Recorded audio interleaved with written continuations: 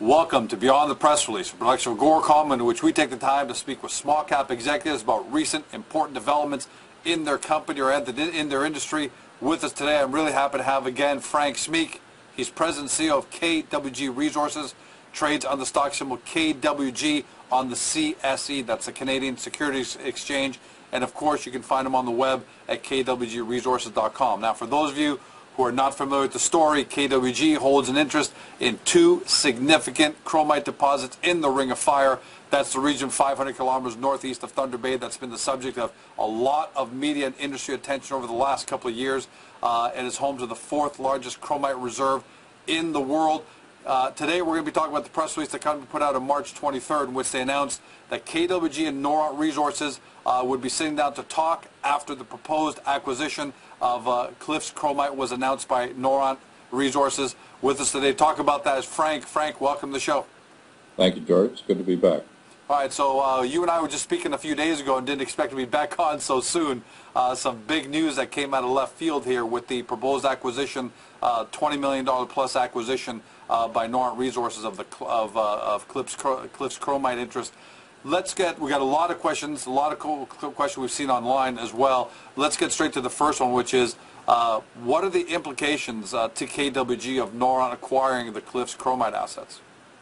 I'm not sure there's that many to KWG. I think it's business as usual for KWG. I think the implications for Ontario and for Canada are perhaps even profound. It's collecting the assets into one ownership with an associated fellow junior company that is devoted to developing this area, developing this mineral resource, new discovery area, and providing infrastructure to it. I think it's just great news, quite honestly. Now, Al Coutts of Noront, he's the CEO of Noront Resources. He reached out to invite you to come and discuss future plans. I did notice in the press release yesterday that you said, and I want to quote, we're hopeful that a relationship with our Big Daddy joint venture partner will become more constructive and collaborative. So are you referring there to Noront or your previous partnership? And tell us about what the status is of your relationship with Noront and with Al Coutts specifically. Well, just the Al's reaching out in advance of issuing the press release was, it's very typical of the man and of Noront. It's just a class act. The collaboration or the lack of collaboration, we've never we've been competitive to some extent with Noront, so we've never had a need to collaborate. We've never shared a mineral asset. If and when the acquisition from Cliffs is completed, we will be in a joint venture with Noront on the Big Daddy deposit, but we'll be needing and wanting very much to collaborate on the plan forward for assisting Ontario to create the infrastructure that the assets of both companies need. And I guess the lack of collaboration is no secret. Would refer to the owner that's about to not be the owner, which is Cliffs. They didn't, they were not collaborative with us in the development of the Big Daddy. They chose to propound a plan to develop the Black Thor, in part so that we would have to wait a while to realize our future for our shareholders. So that's what that's all about. In the past, it seems like transportation and processing options have been a bit of a sticking point in what to do up there in the Ring of Fire. Now that you've got Noront effectively becoming your partner there on Big Daddy, how does that change things when you sit down and speak with Al Coutts about the best way to work out the transportation and processing issues? The three companies had their own very individual visions of how best to develop the mineral assets that they controlled. And in Noront's case and in Cliff's case, they have been proponents of an environmental assessment based on big investment in data accumulation. In Cliff's case, it was in part with the concept that they should be granted an easement by the province of Ontario over top of the claims that KWG had made an investment in. In Norron's case, they have invested time and money in studying and coming to grips with a route into the Ring of Fire area, which comes from the west and comes east from the west. We have looked at an alternative to their particular routing, but I think that's small beer, if you will, because that is a supply road. It's like you know, the way in to get material in to do the big job, which is something that will go north-south in the fullness of time. We've concluded that it probably won't be a railroad. There's not enough economic mineral, or not enough bulk of economic mineral up there to justify the capital cost, the depreciation of capital cost of a railroad. And we've concluded that it might well be a slurry pipeline, which is much more environmentally benign. It goes in the ground and under the rivers rather than you know, across the rivers on train trestles and so on. The Cliffs Road, I think, the idea of trucking has been discredited. But Norron makes a very good point that with a supply road in, the first likely production is to come from their nickel deposit, and that can be driven out on the road that brings supplies in. So I think we'll be able now to share data and look at the practicalities of what's needed for each of the businesses. And there are two businesses here. The one is a national, perhaps international business, which is the entry of Canada via Ontario, via the Ring of Fire, into a global market for chrome and its derivative products, stainless steel and stainless steel feedstock materials. And the other is nickel, which is an LME terminal market. It's much better understood, and Norron's deposit looks to be a highly profitable prospect for production for a space of time. And that, I think, is going to be, you know, a catalyst in the development of the Ring of Fire and the financing of the infrastructure that's needed to develop both businesses. And on that note, in an article today, Al Coots was interviewed, and I can't remember the source, but I got a quote here where it said, Coots would like to begin extracting nickel within 3 years and chromite within 5 years. How do you feel about that statement, and how do you address that when you speak with Al directly? Well, we usually address each other over a beer, just to make that clear. So I think, yeah, nickel is straightforward. You know, their plan, it's an underground mine. It's sort of the shape of a carrot.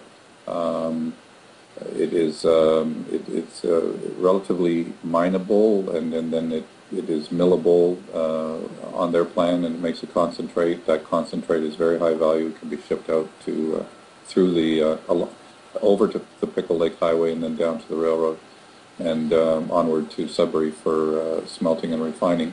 The chrome business, you know, we really, if the Ring of Fire is to be developed to its full potential, what is in front of us is the entry of North America and via Canada and via the Ring of Fire, as I said, into a global market for this important stainless steel constituent, and that will take a little bit of time. We have to earn our market share, and we have to do that with a very competitive costing advantages that we appear to have if we use the available technology and the available assets and combine those with the very high grade of the chrome deposits in the Ring of Fire and the humongous size of them. They're going to be producing for a century and beyond. So it's great to hear that the two of you, the two biggest players in the Ring of Fire, are going to be getting together to discuss the future and try and work through all these issues to reach consensus. The other two parties that comes up hand in hand with the Ring of Fire are the governments, specifically the provincial and federal governments. What do you think this does to them in terms of sending them the message that the Ring of Fire is a serious place? Franco-Nevada has gotten involved, and Are they finally going to actually move from speaking and get into action as a result of this? What do you think this does to them in terms of motivation? You know, the early indications with conversations I've had in the last day is that it should galvanize them. I mean, this is an important breakthrough, and I hope that they will understand. You know, all problems are not solved by big multinational New York listed companies. There's nothing wrong with the skill and the capacity of junior companies that have the aspiration of becoming producing mining companies. That's what built Canada, and that's what we're particularly good at. And I think the sponsorship of the spectacularly successful people and enterprise that Franco-Nevada is very, very significant. If I were a member of the legislature, I would take note. This is bringing the thing home, you know, in a very galvanizing way, in my view. Safe to say that caught you pleasantly surprised to see Noront backed by about $22 million plus out of Franco-Nevada to make this happen? Absolutely. I have the highest regard for those people. I've known them for many, many years. It's a wonderful sponsorship. It's good to see. One last question before I get on to the big question I have for you, but there's you can't have this conversation without talking about First Nations. What does this do in terms of helping move forward the discussions with First Nations? Does it bring you closer because now you have two parties that are more motivated? Do you find that your approach and the approach of Noront Resources come from different angles? How does this impact the First Nations and getting to terms with them? It impacts them a great deal, and that was the point of Al's message to me early yesterday. Is you know, we have to do this in partnership with the First Nations. That's something it's a mantra of his. It's a mantra of mine. I think we've both of us invested in coming to understand the requirements and the aspirations of the First Nations somewhat differently. Noront's been very active and made a big investment in making themselves and the project and the potential for the development informed in the communities that are going to be affected. In the case of KWG, we haven't had quite the same resources as Noront has had to proselytize the opportunity, but we've spent a lot of time with Minister David Zimmer and his staff, amongst other members of government, and coming to grips with the legal issues that are at play here. This is, it's only in 1992 that the Constitution Act of Canada enshrined traditional rights, and we're still how those are dealt with, the business end of those rights is still very much an evolving thing. And so I think the collaboration of Noront and KWG and how to bring that together will be very, very productive. And that was a point that Al made, and I support it 100%. Now here's the big question. We've seen this online more than a few times over the last 24 hours. I can't get through this interview without asking you, which is, doesn't it make sense to take that final last step, potential last step, and is it practical to make that last step of considering a merger between KWG and Noront and completely bringing together the interest there, or are there unforeseen stumbling blocks or implications that we all can't see? It's on everyone's mind. Don't forget the third party and the fourth party, which is the First Nations and the government. The infrastructure is a responsibility of government, and the proposals that have been made, including ours, see an opportunity to have the First Nations actually take ownership or management of infrastructure that is actually on the ground in their traditional territories, and perhaps use that as a transportation authority to finance the expansion of that infrastructure into, a lengthening of the railroad and the addition to that of a slurry pipeline and perhaps even the underground hoisting. To make that make sense, governments are not in the business of creating infrastructure or for a monopoly. So the fact that we have two companies and two distinct businesses assists, I think, the project finance, if I can put it that way, for the creation of the infrastructure. So you would have two new producing mining companies paying tolls to use whatever it is they need to use. As it happens, our Black Horse chromite deposit, which can be economically mined from underground, in our opinion, and the Eagle's Nest nickel deposit, which Noront proposes to mine first, can both be mined from a single shaft, and that perhaps describes something, a bit of an innovation in Canadian mining, but perhaps that hoisting infrastructure that can make two underground deposits economic could be provided by a corporation that's managed by the First Nations, and they can do very well from tolls paid for the use of that infrastructure, just to use an example. That's been our thesis. I'm not sure that that's universally shared, but those are the kinds of conversations that we now need to have and make a decision on one way or the other. I'm going to leave the last word with you because I anticipate that we're going to have a number of these conversations in the coming days, weeks, days and weeks for sure, especially as you hold the secretive summit with Al Coots that everyone's going to try and scramble to find out where it is and try and do a Whisper 2000, hear what you have to say. But before we sign off, any last words? What should investors be looking for? What should they be taking comfort in, and what should they be looking for in the coming days and weeks? I'd have to say, gee, stop feeling so bad. This is really good news. There is hope. There's light at the end of the tunnel here.